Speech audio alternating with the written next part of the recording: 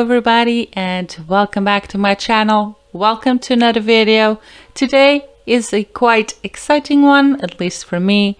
This is something that I wanted to put out as quickly as possible for you guys to get your hands on it. But I must say it was a long time building it. There were some problems with it that I will talk about in a bit. But overall, it was a lot of fun. Now, a few little disclaimers first. This house has no CC, so if you see many objects that you are not familiar with, there's a lot of debug items, which is a hidden menu that you can access with cheats on the game. That is basically items that the Sims team uses to build the worlds, you know, the things that you see around. So those would be those items. There's also quite a lot of paintings. Those are also not CC, those are gallery paintings. That is a nice tip for you. If you need more paintings or photographs or things like that, you can just go onto the gallery and just search for artwork and a lot of things will come up and they are absolutely stunning. Some of you guys are really creative and those really help out, especially in the house this big, because I would end up repeating paintings over and over. So this way we can give individuality to different rooms of the house.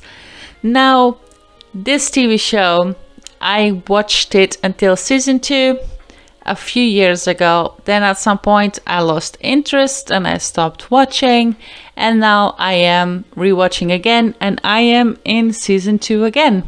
So no spoilers in the comments.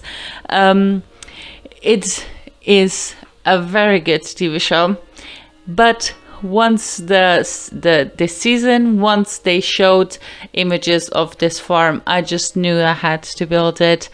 It is lovely, it is beautiful, stunning.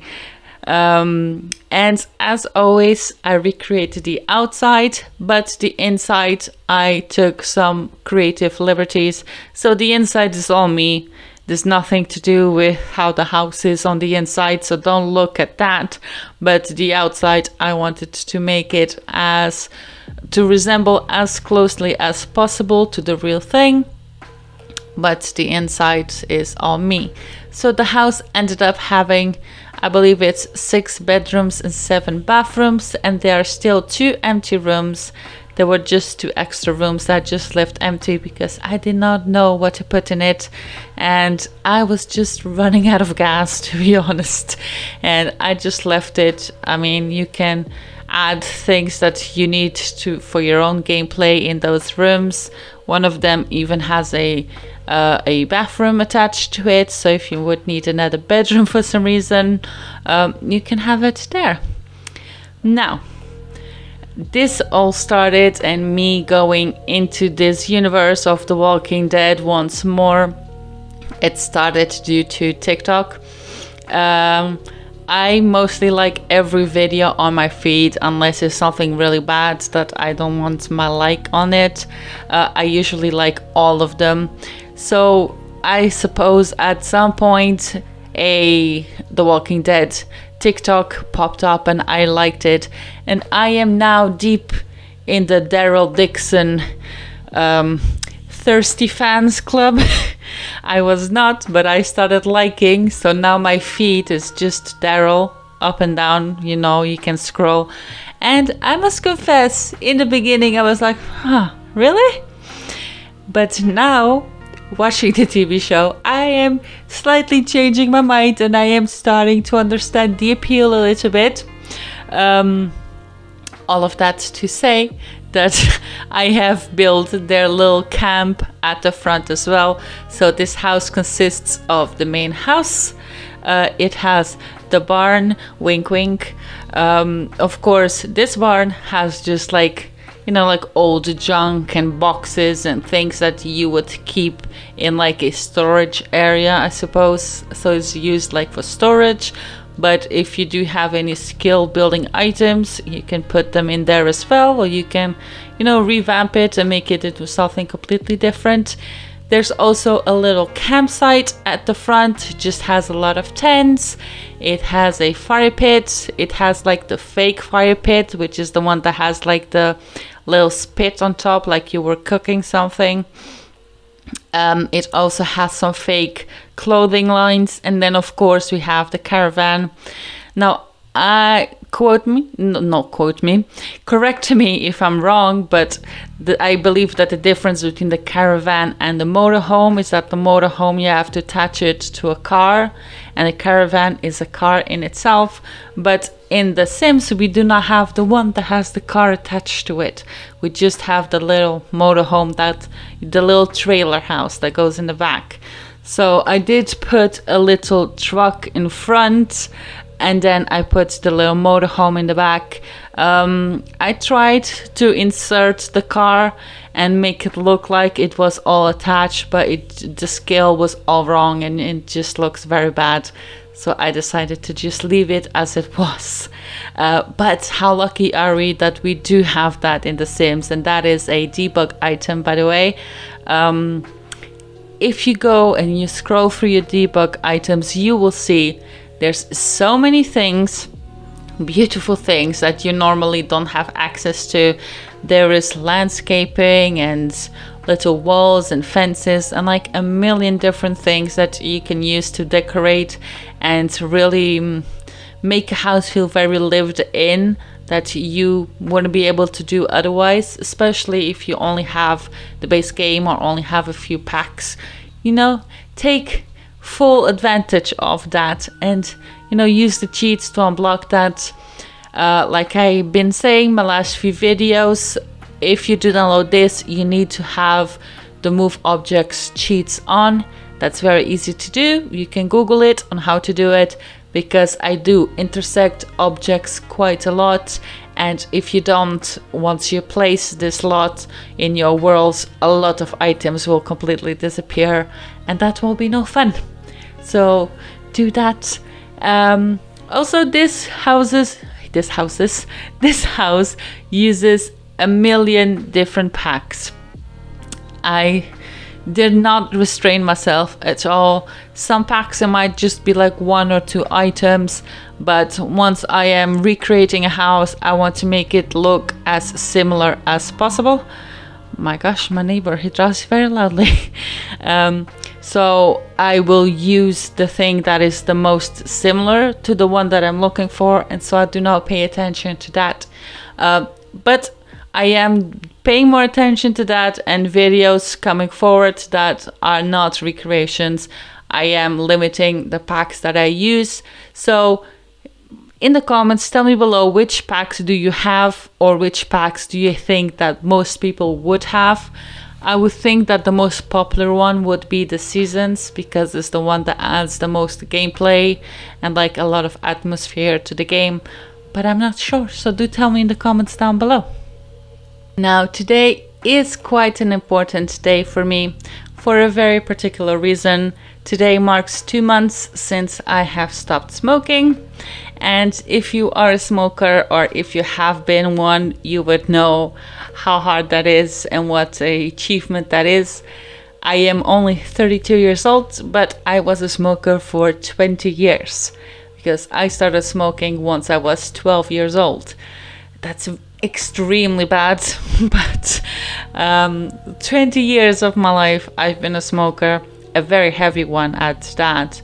And 2 months ago I was able, with the help of vape, to switch it off, and now I'm completely nicotine free and not a non-smoker for the first time in my adult life, and I am super chuffed with it. I am noticing a lot of differences in tasting foods and smells. One of the things that I most used to love is like creams and body lotions. The scent I used to love the most was coconut, and nowadays I hate the smell of coconut for some reason. It just looks sounds, oh my gosh, it smells very different. I don't understand. I speak English perfectly fine, as I am in my daily life, but the moment I come to my computer and I press record, it's like my tongue just twists within itself, and I just say everything wrong, so I do apologize. That's just something that happens to me at times. Also, I am quite stuck in what to build next. I have done a lot of different kinds of houses lately. I have done modern and traditional and some recreations like this one. I did the house of Scott McCall from Teen Wolf. So I am quite stuck right now in what I want to build the next. So if you do have any ideas, it doesn't have to be a recreation of a TV show or a movie that you like. It could be just a genre or something, because I am running very low on ideas, so I need some inspiration. I usually get it from TV shows and stuff, because I just watch it, and I have this thing where I find American houses, because I suppose they're very different from European ones. I find them very beautiful and very different looking. So I really like building them. So my houses are more like Americanized, I suppose. And that's just the thing, the style that I tend to go for, like very American suburban style or American Victorian style. But if you do have any other ideas, leave them in the comments down below. Now, this house has six bedrooms, like I said. 3 of those are more like geared towards children. I wouldn't say they're very infantilized, but a little bit. One, I suppose, is more teenage, for teenager, and then 2 of them are like for proper little kids. Then you have 2 bedrooms which have the ones at the front of the house. They have the most massive bathrooms I have done in some time. Like, the bathrooms are really big, and even this, I mean, look at this bedroom. Sometimes this whole bedroom is the size of a whole house for me. My houses, they tend to be very large, but each room tends to be smaller, more conservative size, because even in my personal life, I rather have many different rooms, and then being smaller than have one very large big room. It just feels very empty and very hard to furnish. But here it makes sense. I mean, you live in this big, huge house, a mansion, so you would have a lot of space. And, you know, I contemplated in the beginning trying to make it look like the house from the show on the inside. But then, you know, I just had all of my packs and I just went crazy, because I just got the high school years pack not too long ago, and I hadn't used the traditional beds in that yet. So I went all crazy with that bed. I absolutely love it. Is it something I would have in real life? God, no. Horrible. I don't like traditional for myself, but here in The Sims is beautiful. It's this bed right there. And I absolutely loved using that bed, and I use it in many bedrooms in all different swatches, of course. I loved that with that pack they added a lot of patterns, and they added a lot of green colors and a lot of like leafy patterns, which is a thing that I just naturally gravitate towards. I really like that. So I went all crazy with this house, and you know, I am crazy plant lady, so there's plants everywhere, like everywhere, even in my own life. In my own personal life. In the last, I would say, in the last month, I bought about, I would say 6, 7, 8 plants. My house is a mix between fake plants, but really good fake plants, and cheap real plants. So there's a compromise there. So my whole house, every room of the house, even my kids' bedrooms, there's plants everywhere. The bathroom, the corridors, there's just plants everywhere, because it just brightens up a space. And I wouldn't be able to build a house and not add a lot of plants in it. In this kid's bedroom, I don't add it because it just doesn't make sense. But see, there's grass on the wallpaper, so I suppose there is a little bit of green in there, I suppose. So this bedroom, I made it for 2 Sims. So this house, it can accommodate all of the Sims you want. Even, you know, I think some people play with a mod where you can have more than the normal amount of Sims, which is 8.